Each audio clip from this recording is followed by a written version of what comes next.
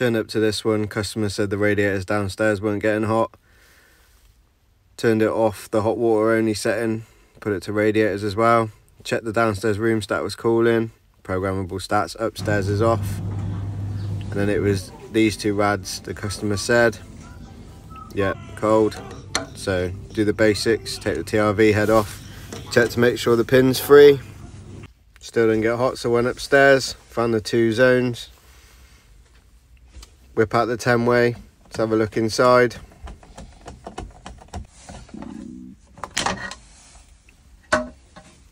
So first thing I'm going to check is to make sure we've got power on the permanent. So we've got 240 up here, which powers the valves.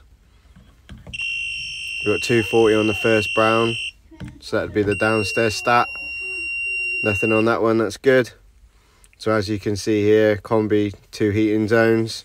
So we get the cool on the brown zone valve, permanent live on the grey, and then it goes back on the orange to fire the boiler. The boiler was already firing, so I just completed the electrical checks just to see how we were getting on, because it turned out no radiators were getting hot. 240 on orange. So that all seems fine. Track it down to the zone valve itself. That's the cable. Spindle's free, head's free. Pipe's hot underneath. Bypass was quite hot. And then it dawned on me, the customer said the radiators downstairs weren't getting hot, so they thought it was a pressure problem. They said they topped up the pressure. Obviously they hadn't turned that return back on. Common thing on the ideals. Now it starts circulating. I should have thought before, but we don't always think of the obvious. So saw that circulating, felt the radiators, they were still cold.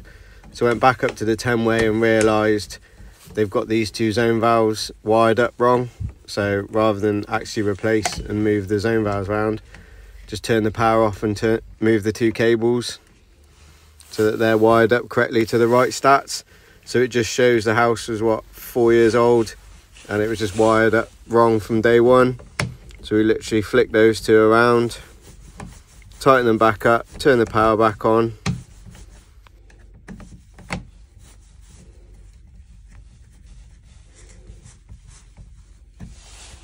So the zone valve I pointed at before, thinking that was for downstairs, it wasn't. So now the correct stat is wired up to the correct zone valve, and the radiators are warm downstairs.